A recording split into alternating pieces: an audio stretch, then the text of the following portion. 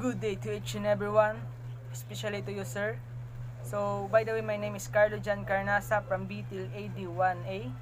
So, for today's video, I want to show you the different types of wood joinery.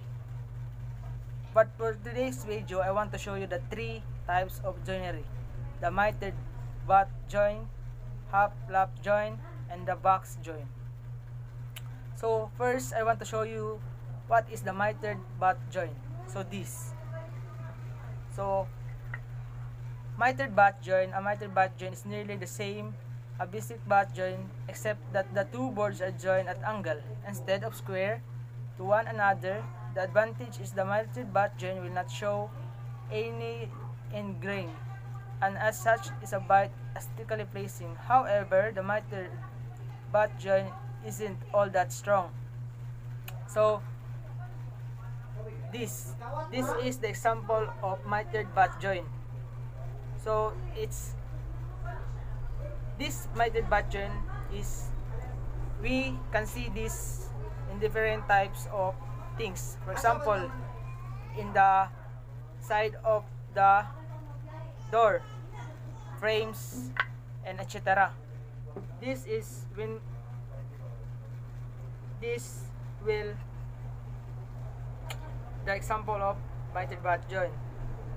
So we put this, then after this, so when we lock this, we should use nail to be strong, because it will slide up or slide down. The next one is the half lap joint. So this is the example of the half lap joint. So the half lap joint is where half of each of the two boards being joined is removed so that the two boards join together flush with one another. This type of wood joinery can obviously weaken the strength of the two adjoining boards, but also is a stronger joint than butt joints. There are a number of projects where this type of wood is quite desirable in spite of its drawbacks. So this half lap joint is more stronger than mitered butt joint, because the mitered butt joint can slide up down. This will right left slides. So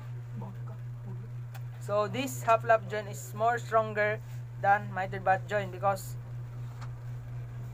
this is the example of the half lap joint. It should be fair or equal in the center of this for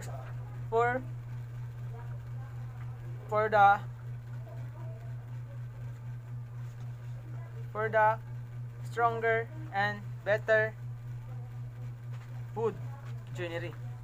3, and the number, or the last number that I want to show you of the wood joinery, is the box joint. So dovetail joint are beautiful and strong, but not always practical. A box joint is a simpler alternative to the dovetail joint. Learn how to build consistent and strong box. So this is the example of the box joint. So this box joint is strong and beautiful because it had a unique shape, unique size, and unique foundation. Here, this is the example of the box joint. It's more better than the alternative dovetail joint because it build consistent and your foundation will be more stronger. And is the 3 types of wood joinery. So thank you for watching.